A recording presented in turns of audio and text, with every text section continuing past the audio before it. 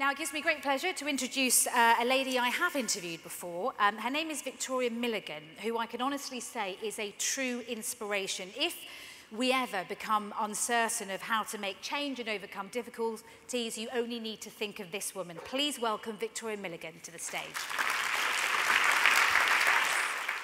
Hello, everybody. Wow, it's been the most incredible day. I feel, if someone said, how do you feel in that mindfulness way, I would say inspired, excited to be part of this incredible team and people that are engaged already sort of about mental health and really thinking about what it is about everything that I've learned today that I, as an individual, can take back into my workplace and just think about making kind of small changes. Not everything has to be enormous, but maybe talking to that person that I might have been slightly concerned about before, but actually making a real effort, because I think it is those small changes that make such a huge difference. So I wanted to leave you today with a story that I'm sure a lot of you know, but it is a very sad story, but it is also one of hope and inspiration and resilience. And I want to tell you a bit about what's happened to me and also what makes me feel very strongly about strong mental health, what has helped me over the last 5 years, and share with you, I suppose, some of my strategies and tools of coping, and hope that it helps you or helps you to help other people that might be struggling as well. So back in 2013, in May, I was involved in a pretty horrendous speedboat accident with my husband and my 4 children, and our boat went out of control and 6 of us were thrown out of the water in the very cold Camel estuary in Cornwall. The boat, unfortunately, had been on full lock and full turn, and the kill cord wasn't attached. So the first thing I saw when I surfaced in the water was the boat going round at high speed, full turns, coming back at us again and again in the water and hitting us. And without going into too much detail, my husband was killed and my 8-year-old daughter was killed. I lost my left leg, and I was holding my son Kit at the time, who was 4, who'd been shouting, "No more cold water, Mummy, no more cold water." And I sort of grabbed him and thought that we could swim to the nearest beach to get away from the boat, but as it turned out, I like to think I swam enough away from the boat to save both our lives.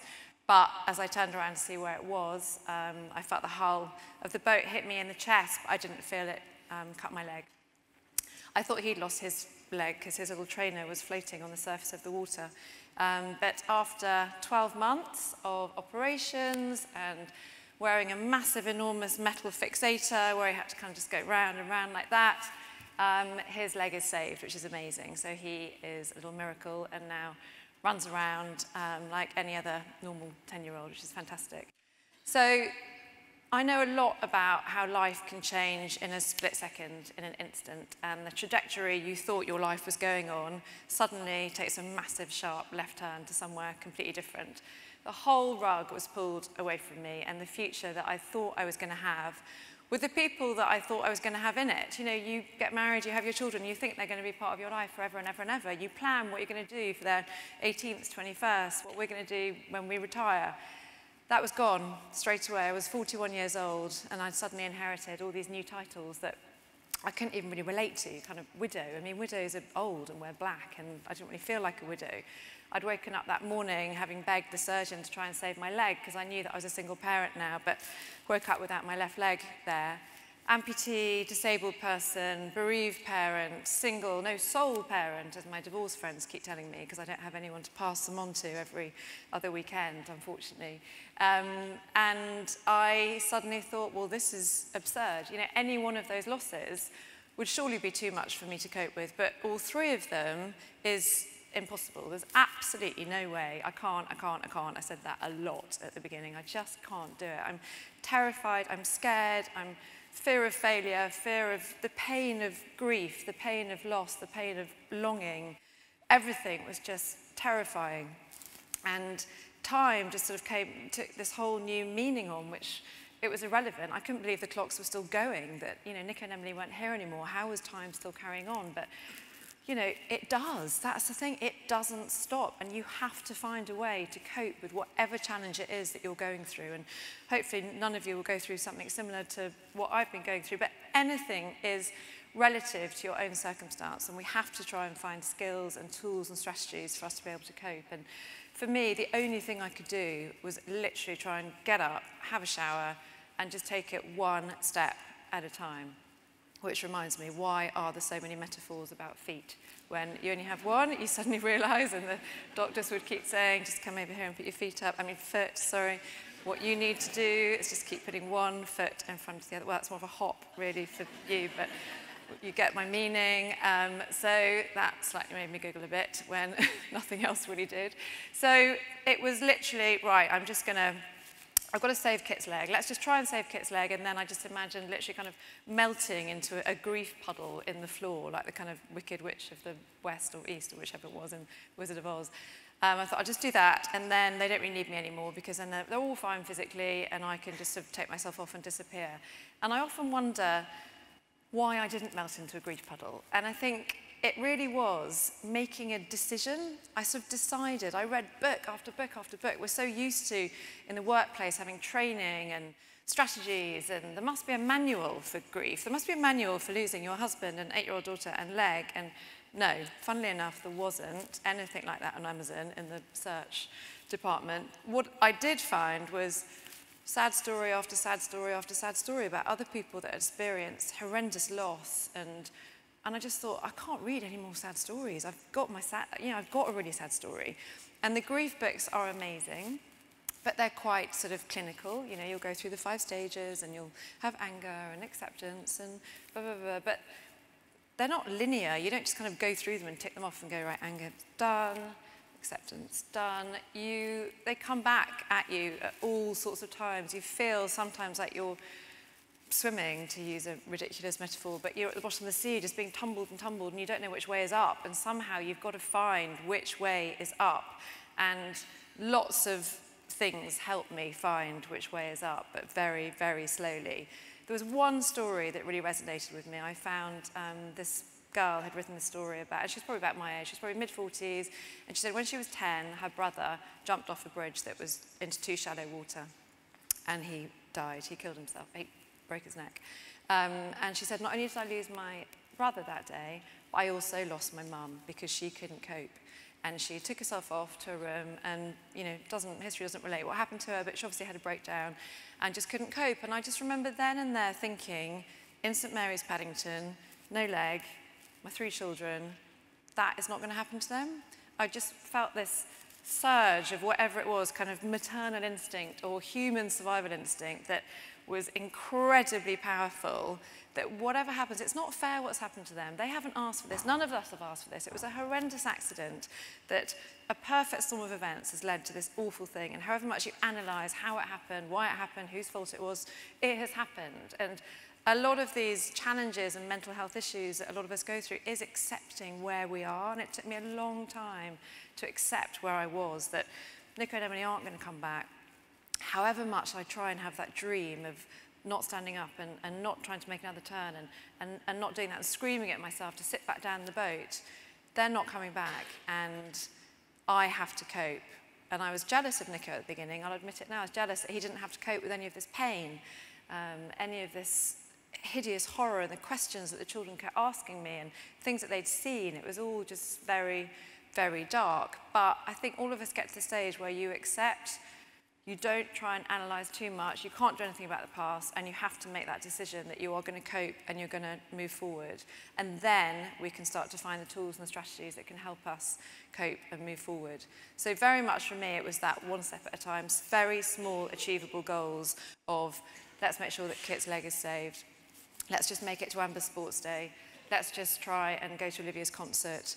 And then slowly but surely you'll doing it, and you can't quite believe that you're doing it, but you're starting to live again, because at the beginning, obviously, my diary was empty. Like, can you imagine? I mean, probably a lot of you wish that your diary was a lot less full, but my diary was completely black. I had nothing in it.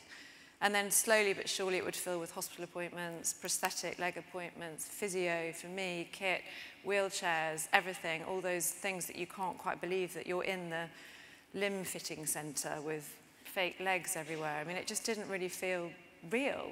But this was my new way of life. And I learnt a lot from Kit, because 3 weeks after the accident, it was his fifth birthday. And bizarrely, it was in St Mary's, Paddington, just when lovely William was having his first baby with Kate. And the sort of dichotomy of emotions of, you know, remembering what it was like to have your firstborn child, and the love and happiness and amazing emotions that go with that. And then we just had our complete life ripped apart.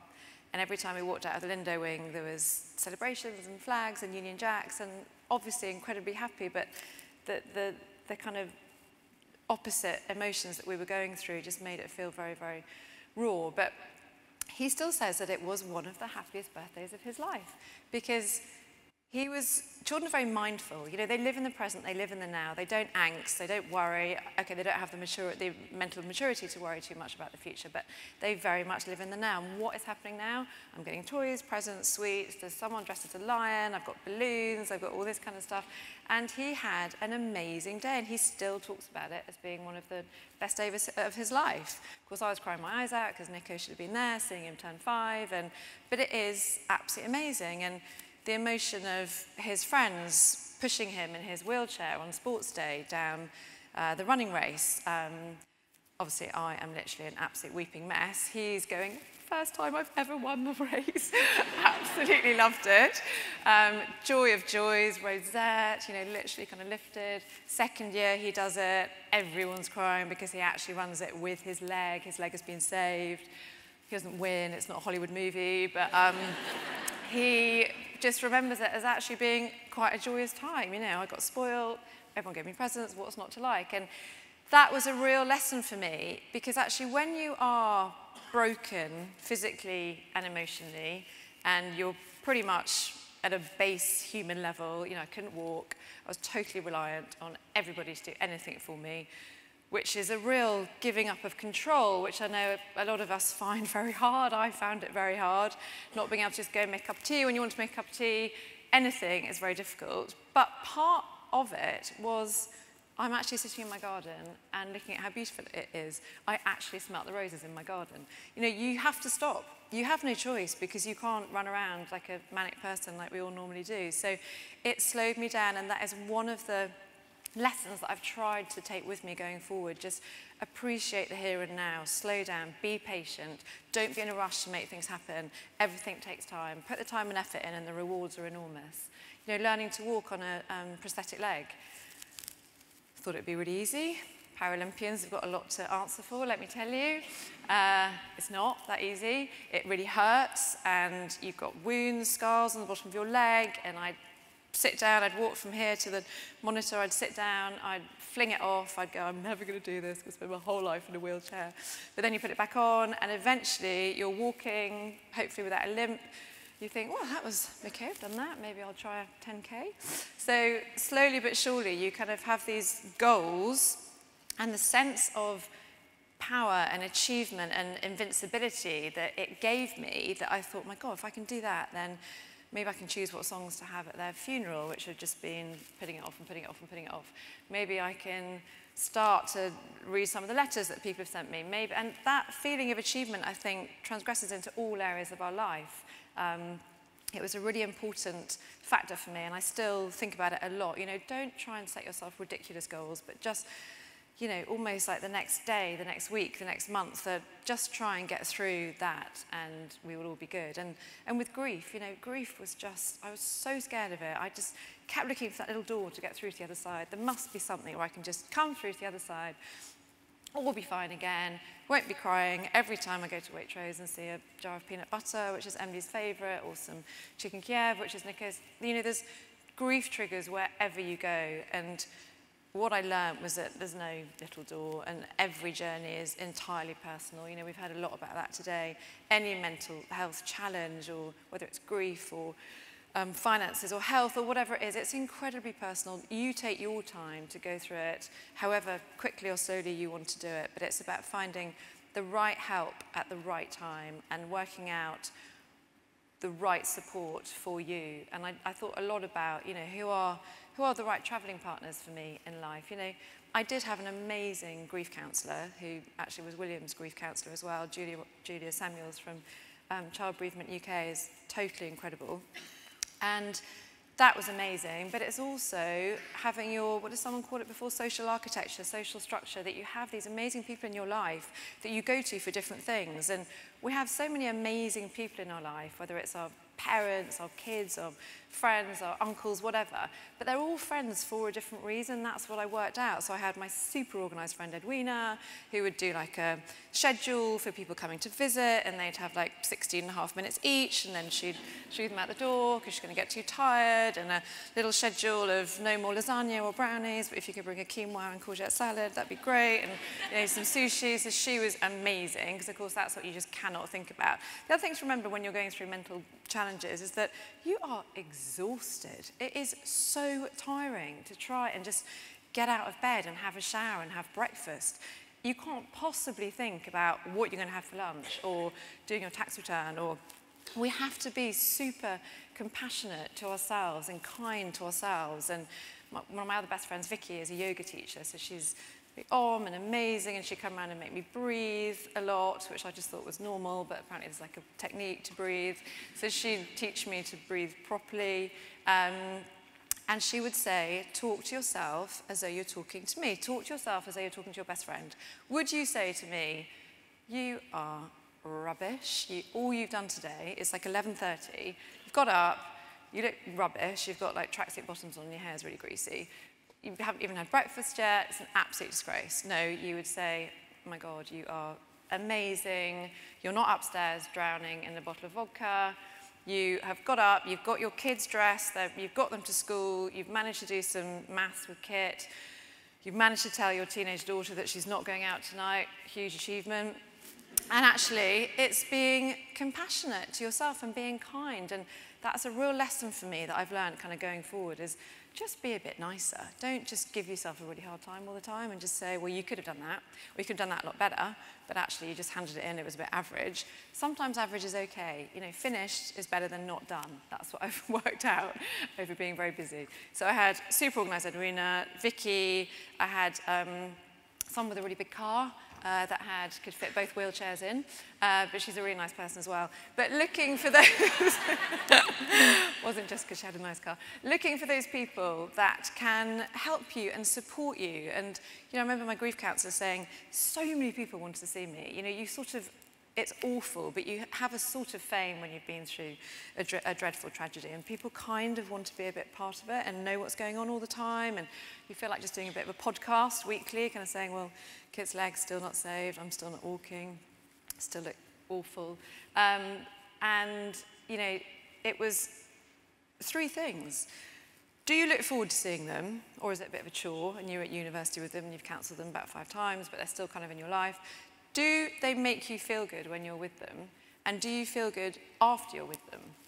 And I thought that was a really amazing tool, you know, kind of those 3 things. It's very simple, really simple. So I now have 3 friends, which is great.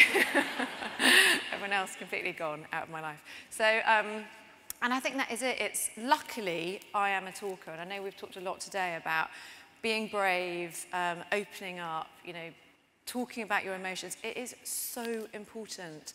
You know, sharing is one of the biggest things that we can do to the right people is so incredibly powerful. And we all know how we feel, and we've been feeling awful all day, and we go out and have a really good banter with a girlfriend or boyfriend or whoever, and we feel fantastic the next day. And that, for me, I think has been a real saviour, just being able to emote and open up, and also being in control of the conversation, because people trying to find out what's happening all the time. And after a while, I thought, you know, I'm so bored of talking about something desperately sad all the time. Tell me what's going on in your life. Tell me what's happening with you. Because half the problem when you've been through something very dramatic is that you forget the day-to-day issues and challenges of what's going on in everybody else's life. And I felt a bit out of touch with everybody. Obviously, I bring the conversation back to me pretty swiftly, but once I'd found out what was going on with them. But it's really, you feel that, you know, I'm not being a friend, because all I'm doing is taking, but being a friend is giving as much as you are taking, and that was kind of really important to me as well. So, patience, small steps, taking your time, doing things, reaching out for support, being brave, and emoting, I think for me were really important. And, you know, a big one that we've talked about as well is self-love and self-care, and really, really looking after yourself. And I know it's dull and it's the last thing you feel like doing, but eating well, exercising for me was a massive thing, and having been to the addiction talk, and I was slightly worried that I might be a little bit addicted to it. But she said it was all right if you weren't trying to suppress your emotions. So if you're crying when you're running, is that suppressing your emotions? I'm not sure. But anyway, it made me feel better, so I did it a lot and got a fantastic blade and did a few triathlons, and also wanted to raise a lot of money. You know, this awful, horrendous thing had happened to my family, but we had been rescued by the most incredible people. The rescue services, until you've been in that awful situation, we know they're there. We know the air ambulance is there, and the ambulances are there, and the paramedics and amazing people that work in hospitals. But until you've been in that situation, you don't realise how a minute could be the difference between life and death. And, you know, they rescued us from the most horrific scene I'm sure they've ever seen in their working lives. They're volunteers. The RNLI people are volunteers. RAF took us to Derriford Trauma Hospital. Cornwall Air Ambulance was on standby. So we organised, you know, a huge kind of night to remember my husband. We organised a massive bike ride from Cornwall to London. A lot of friends didn't speak to me after that, which I think is why I've actually only got 3. But we're doing another one, if anybody would like to take part. It's going to be just in Cornwall, so really hilly. But it was really important for me to give back and leave a lasting legacy for them. So the Cornish Air Ambulance actually has a plaque on the front that says Nico and Emily flying around Cornwall, saving lives together, which always slightly makes me cry when I say it, because I love the fact that they are doing good. They're going out saving people. And I've got friends that are down there that will just text me and go, just see Nico and Emily flying around rescuing, you know, some more people, which is really incredible. And my kids have all been involved in that as well. And I think one thing that it has done is really bonded us together, having thought, I can't do this and I don't want to do this.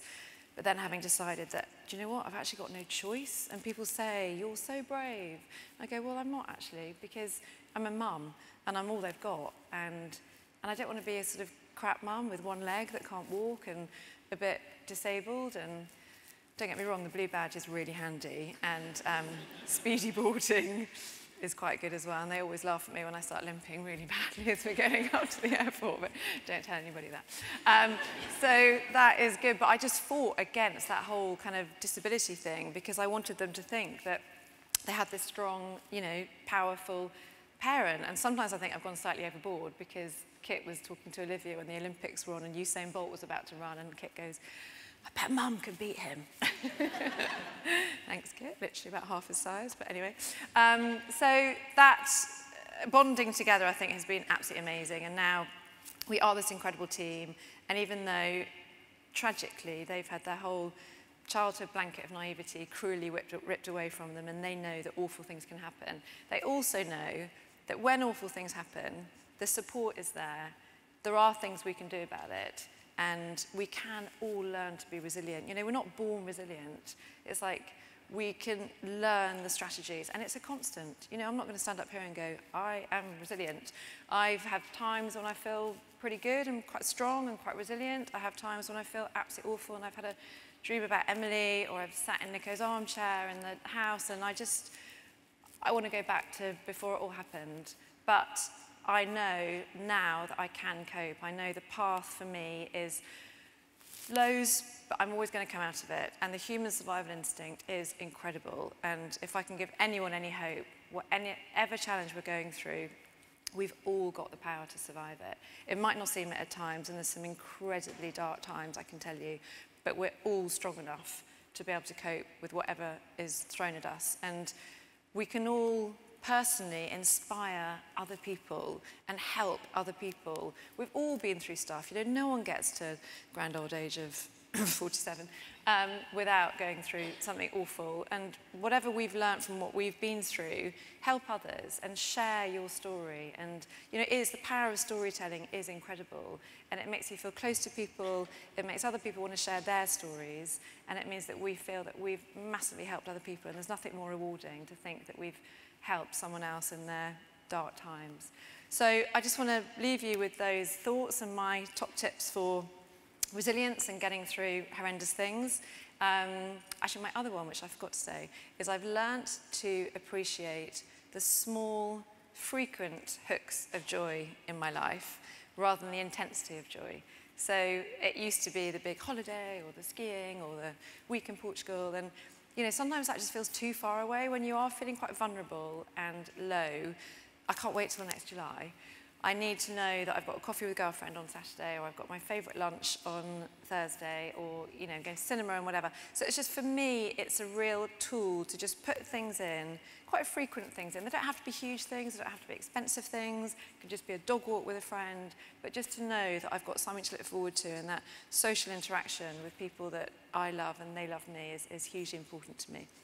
So I just want to say thank you so much again to This Can Happen for organising today and for having me on to speak. And let's all, I know that I'll be going back tomorrow and being a champion of change for my organisation. And it's those small things that we can do. And let's go back and try and inspire others to have a strong, it's well-being. I don't like the term mental health. I love the term, it's all-encompassing. It's physical, it's mental, it's just us being on top of our game. That's what we need to do, and that's what we need to inspire others to do. So thank you very much.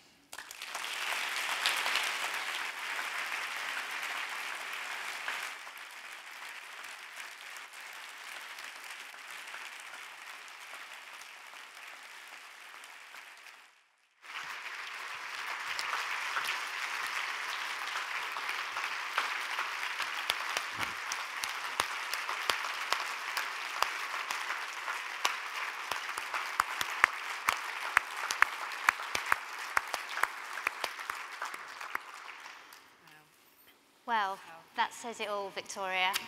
What can we say? To bring our conference to an end this way with your totally inspirational story has been a genuine honour for us. We can only hope to be the champion of change that you have been. So thank you again, really. Thank you.